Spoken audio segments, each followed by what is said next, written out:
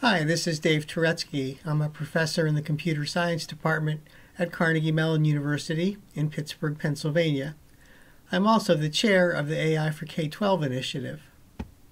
The goal of the AI for K-12 initiative is to develop national guidelines for teaching artificial intelligence in grades K-12.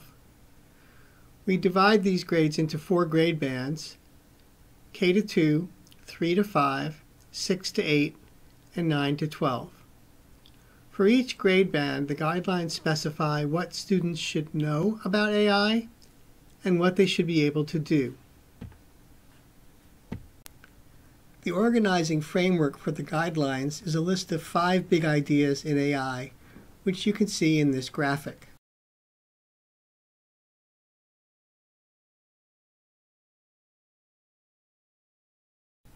The first big idea is perception. Computers perceive the world using sensors.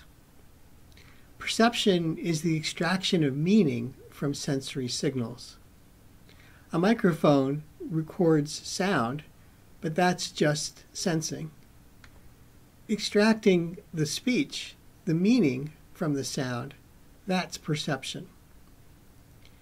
Speech recognition is an example of computer perception. When you talk to your phone, to an assistant like Siri or Alexa, you are using speech recognition software. Computer vision is another example of perception. Computer vision takes many forms. For example, face recognition allows computers to detect faces and images and even recognize specific people. Some phones now allow you to use your face to unlock the phone. Another type of computer vision is object recognition. This allows a self-driving car to recognize other vehicles, pedestrians, and traffic signs. The second big idea is representation and reasoning. Intelligent agents maintain representations of the world and use them for reasoning. For example, when a computer plays a game like chess or Go, its representation is the positions of the pieces on the board, and its reasoning algorithm tries to find the best move to make next. Representation and reasoning are complementary. Representations support reasoning algorithms. Reasoning algorithms operate on representations. Here are some more examples of representation and reasoning.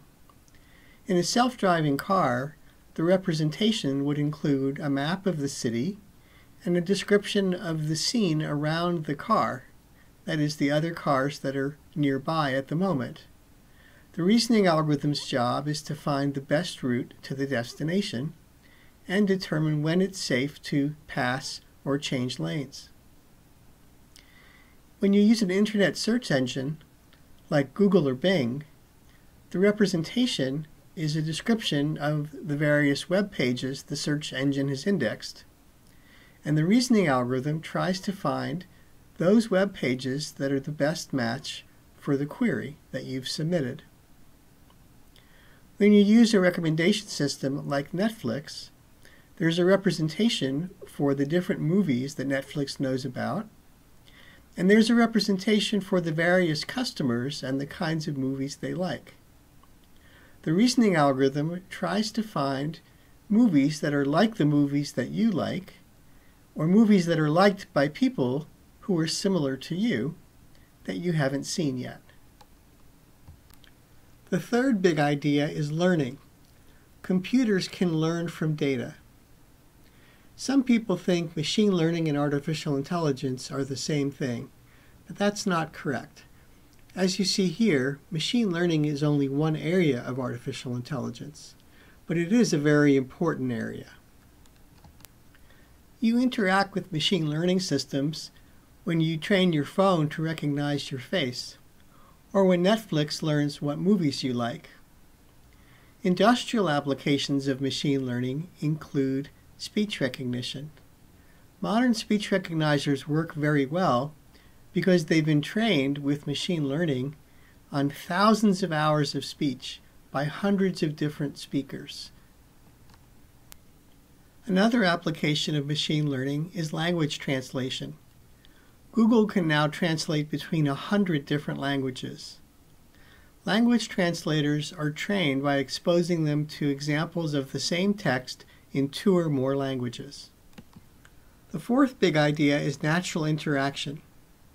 Intelligent agents require many types of knowledge to interact naturally with humans.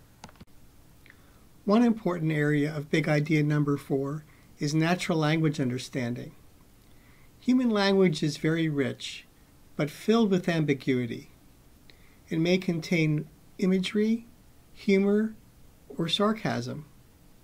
Understanding what people are talking about is challenging for computers. Another topic in big idea number 4 is human emotion.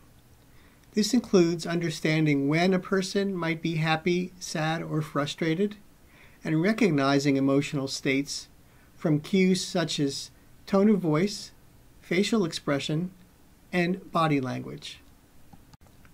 A third component of big idea number 4 is common sense reasoning. People rely heavily on common sense knowledge to resolve ambiguity. For example, if I told you Maria has fish in her office, you'll probably think of a fish tank. But if I say Maria has a giraffe in her office, you're more likely to think this is a toy giraffe or perhaps a picture of a giraffe. But if I said Maria has a giraffe at her zoo, then you'll think it's a real giraffe.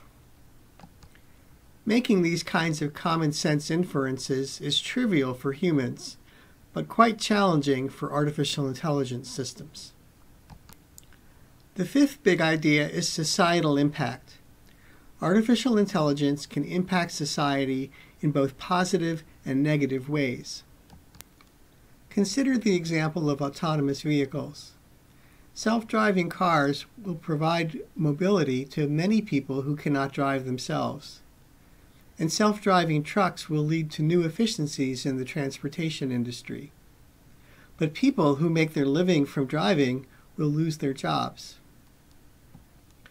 The ethical application of artificial intelligence technologies is receiving a lot of attention today, and this is also part of big idea number 5.